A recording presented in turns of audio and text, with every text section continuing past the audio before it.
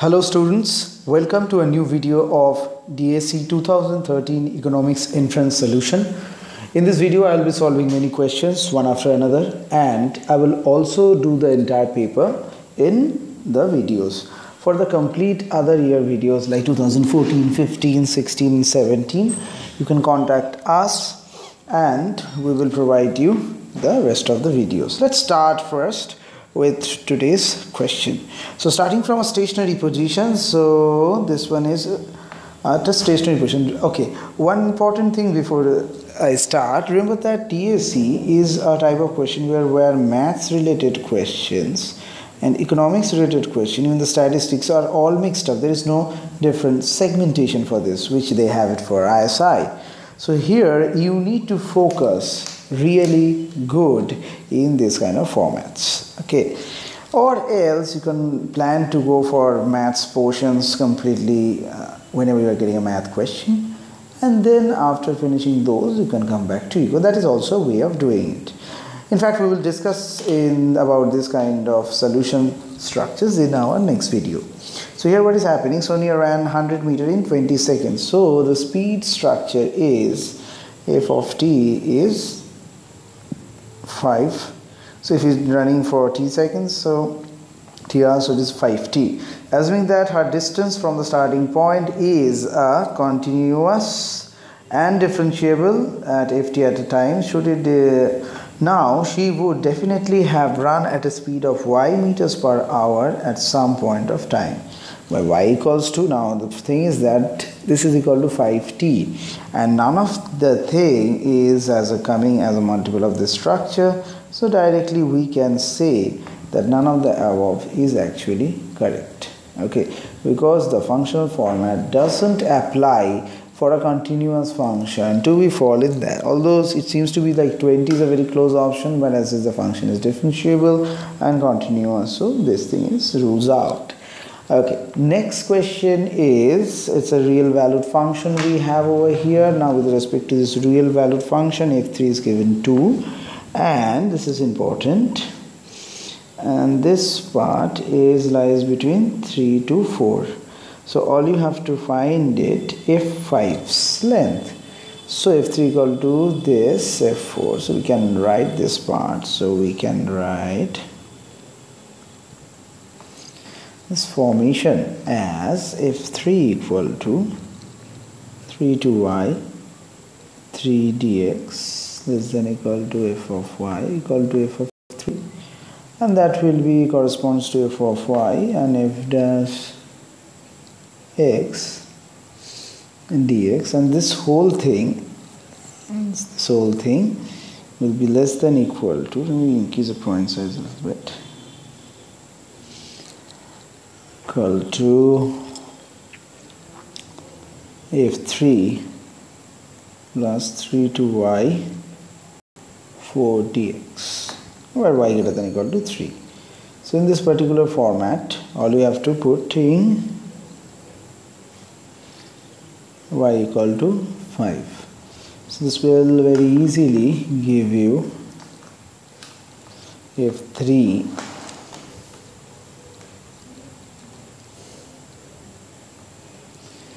which is plus 3 to 5, 3 of dx, this is less than equal to, now this portion, f of 5 less than equal to f of 3, and 3 to 5 4 dx. So just a minor calculation, and this will lead you 8 less than equal to f of 5 less than equal to 10. So this lies between 8 to 10 and this thing, so it's a closed interval, remember that, so closed interval.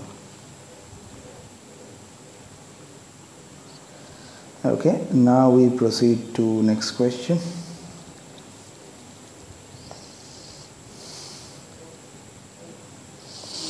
This is the third question. Here we are talking about the function and some critical points. Remember that this kind of function where 4 values are together, there is a special function in format of derivative 1, this is 2, this is 3, and this is 4. So if you have to find the f dash x in this kind, because critical points means always first order derivative we have to do. So for f dash x, first you need to keep any other 3 constant and differentiate the 1. So I'm keeping the first 3 constant and doing the differentiation for the third, which is nothing but 1. Similarly for the other things we will be doing x minus 10, x minus 30, then x minus 10. Okay, 20, 30 we have taken, so let's make it 10. And lastly it will be x minus 10, x minus 20 and x minus 30. That's it. So f dash x is continuous, so f dash 0 we can calculate. This will be minus 6000, you can see it. And then f dash 10, which will give you 6000, and f dash 20 give you minus 6000, and f dash 30 will give you 6000. So we see a functional change with respect to, and utilizing the intermediate value theorem, we can write f dash. Okay, remember that intermediate value theorem is very important.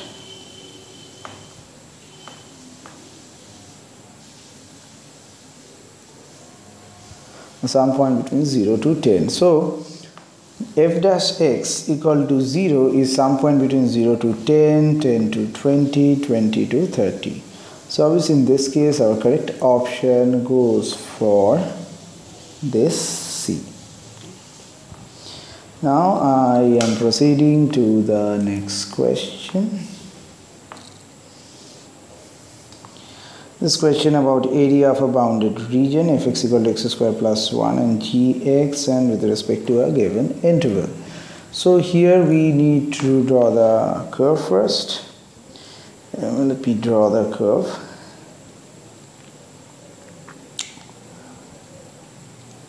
I would request you to just note down the question. So this is a quadratic functional curve. The fx and the gx lies like in the below this one, and that would be 1, 2, 3. This is a 3 line, and this will be obviously minus 6, and this is 1. And this area is integration 1 to 3 x square plus 1 dx. As this was a plus 1, so this goes up, and this is x minus 6. This area x minus 6, and the integrational form will be minus 1 to 3. So all we need is to just calculate these two. This will after calculation give you 40 by 3. This will after calculation give you minus 20. As we take the full parts, we take 20. So 40 by 3 plus 20, the final answer will be 100 by 3. Remember that this is your total required area.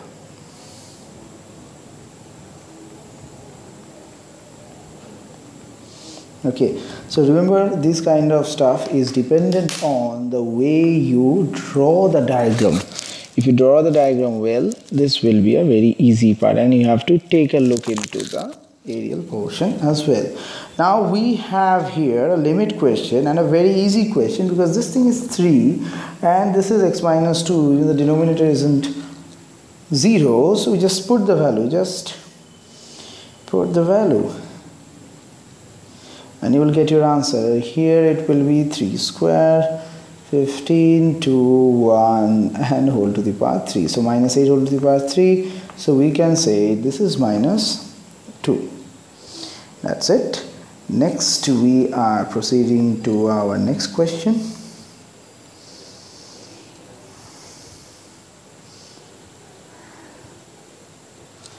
And this question is about, it's a long question. So utility function. We have our first basic question with respect to economics. So here is an utility function, individual's utility function a with u equal to root 10 root x. Red will be useful over here.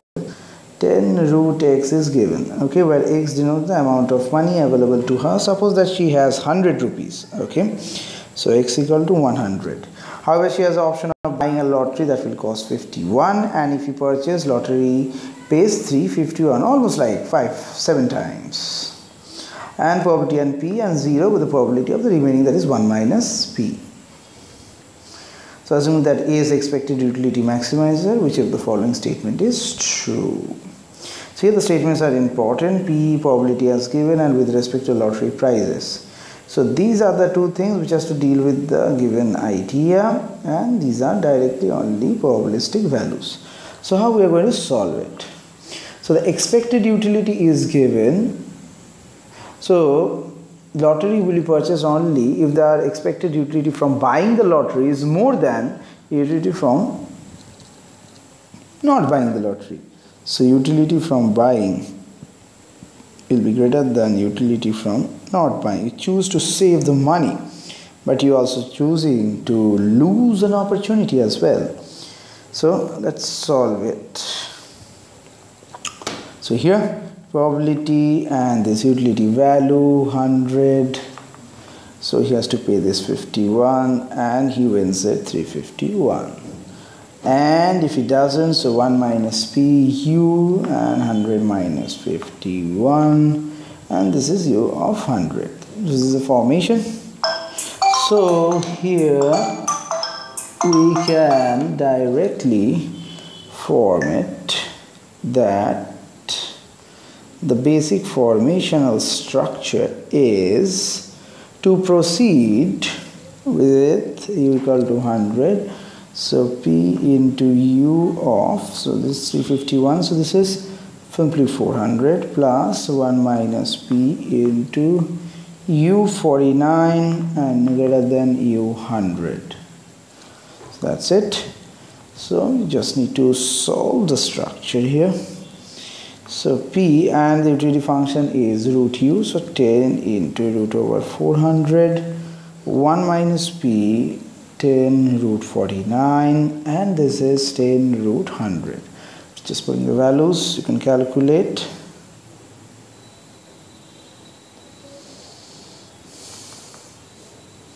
Here, that is P into 200 plus 1 minus P into 70 greater than 100. So P will be greater than 3 by 31, or P is simply greater than 51 by 220. So they played a trick by multiplying the numerator and denominator by 17. So obviously our correct option here is D. Okay, now we have a couple of questions. Now there are two questions, and these two questions are interlinked. Okay, so let's take a look into the question first, and the question says, suppose that there are two goods. Okay, I suppose there are two goods which are imperfect substitutes of each other. So this is very important. So they are not perfect substitutes. I think I need a different color over here. Let me try with pink. Please allow me to try pink. Okay. So good 1 and good 2, and demand for good 1 and good 2 are as follows. So the demand functions A minus BP1. So both are fairly given on almost similar type of thing, and A lies between A is positive and B is also positive, but less than 1. So B is a fraction simply. So for the goods can be contracted, and C is the per unit cost. Find the equilibrium prices when good 1 and good 2 are produced by two different monopolists. Now this one is a very interesting question. So good 2 are done by two different monopolists. So how we are going to do it? Two different monopolists.